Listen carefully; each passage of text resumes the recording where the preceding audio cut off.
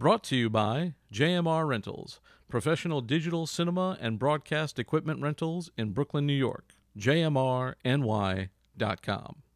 And now get 15% off your first rental when you use the promo code WEEKEND. Call 347-721-3400 or email info@jmrny.com for details.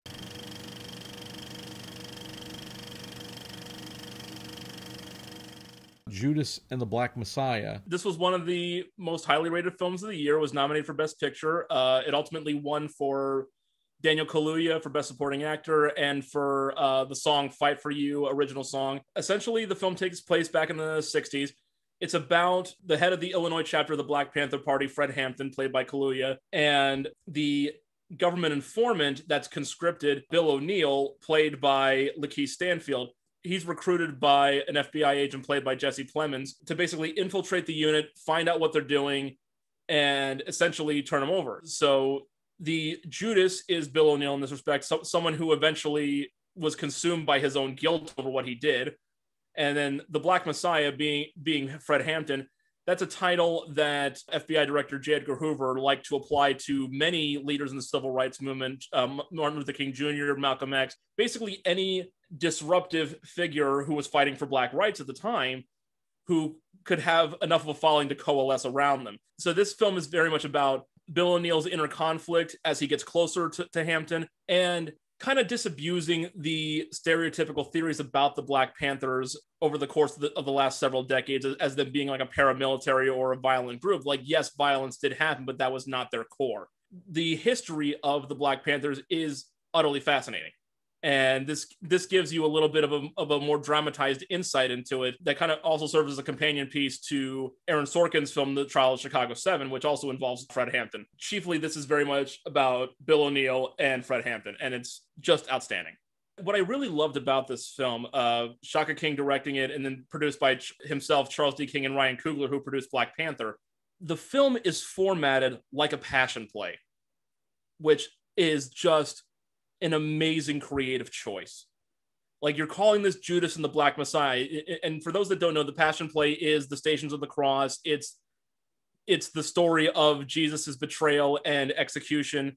It's meant to show the good deeds of the Messiah, show his betrayal, and show how he essentially rises above it in death and can incite anger.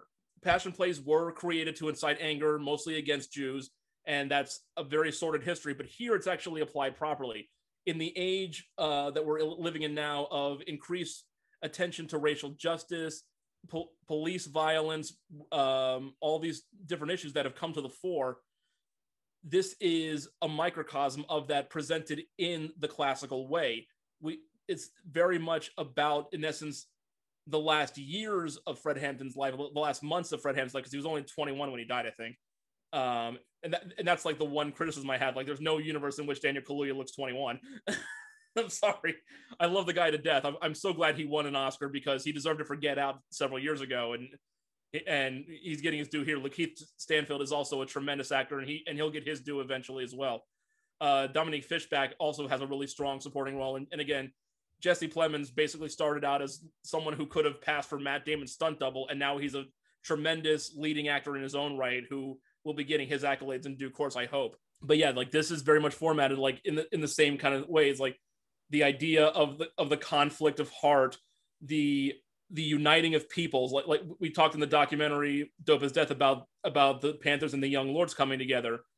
Fred Hampton used the Panthers to bring together several different groups in Chicago, including poor whites who were honestly not very friendly towards Black people. I mean, they consider the Confederacy their heritage, but still bringing them together in common cause of taking care of each other, taking care of their community, and fighting against the real enemy of oppressive government. That's the same kind of message that a passion play would deliver about Jesus, uniting the tribes of Israel, or giving his sermons on the Mount, all these types of things. There are quite a few sermons that Kaluuya delivers here. Honestly, I think the one thing I have against his winning an Oscar was that it was for supporting actor when it should have been for lead. the fact that both he and Stanfield were nominated against each other for supporting actor rather than properly saying one's the lead, one's the support, was kind of a cop out. But that's Academy politics. Can't do anything about it. But yeah, the creative choice to frame this as a modern passion play not only works just from a production standpoint, like the way they actually frame shots and present the narrative, the production values behind it are just absolutely amazing. But again, to really hammer home that sentiment of how far people will go to silence a dissenting voice, one that actually is trying to unite people for common good. That's a very resonant theme right now, and Shaka King executes it perfectly. The stuff that you're pointing out about it being framed like a passion play, how prevalent is that? Is it obvious, or is it something that you got because you're familiar with it and other people might not get it? Or was it ever heavy-handed at times? It's not really heavy-handed. I mean, it's heavy-handed in the sense that it's a film about racial injustice, which by necessity has to be heavy-handed because we live in a world where people have to be slapped across the face with this at this point. But it was much more of a subtextual thing. Like I know the format. I've seen it many times, and as I'm watching, it's like, holy crap, this is a passion play. It's like it's very much not like this is the passion of the Hampton. It's like, this is very much a story that's presented in that format if you know to look for it there. It sounds like a strong recommendation for you. Easily, like a solid A.